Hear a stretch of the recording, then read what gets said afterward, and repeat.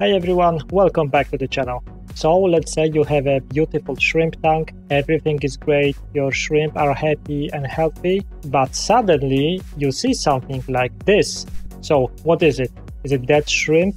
Something's wrong? Is it a ghost?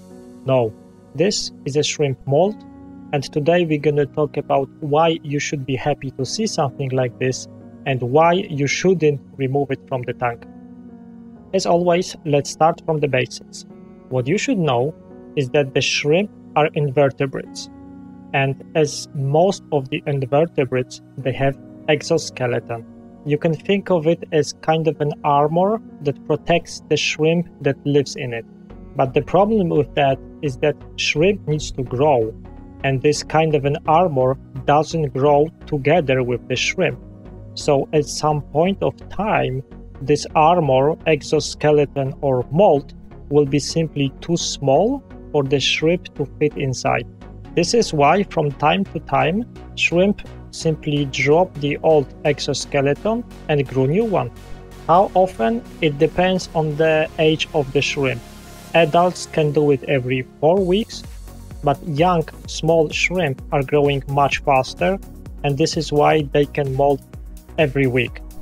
Actually, when Neocaridina shrimp are born, they are molting almost immediately.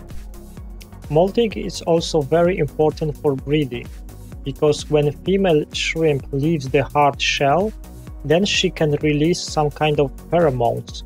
This encourages the males to mate with her. Sometimes you can recognize when shrimp is about to molt.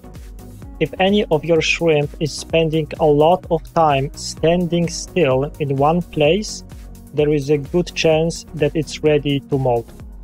During that time, it will not eat, it will not move, and it might even almost look dead. Right after molting, shrimp are very soft and feel threatened, which is understandable. This is why they might hide for at least a few days until the new shell is hard. But when you see a fresh molt in your tank, you should absolutely leave it where it is and don't remove it from your tank. Shrimp molts are an excellent source of calcium for the other shrimp in your tank. They're gonna be more than happy to eat this stuff because it helps them to create their own exoskeletons. It's actually quite common that some of your shrimp might be molting and you don't even notice because the molts are eaten by other shrimp before you see it in your tank. Unfortunately, it sometimes happens that your shrimp will have bad molting. This is natural and you should expect this to happen. If 1 or 2 shrimp out of 50 dies out of molting problems, that's okay. But if half of the colony dies because of it, then there is a problem. And in 90% of cases, the problem is either water parameters or diet.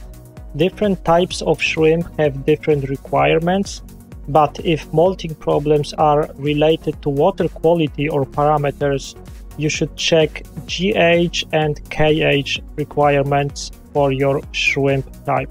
And second, but less common possibility is diet. You should provide them with some kind of algae wafers, blanched vegetables, biofilm, and shrimp-specific foods, because those foods also include minerals that shrimp need to survive. So just to summarize, if you find a lot of molts in your tank, don't be scared, you should actually be happy. Don't remove them from your tank, leave them for the other shrimp to eat. And in case of any problems, check the water parameters against the requirements of your shrimp. Thank you very much for watching.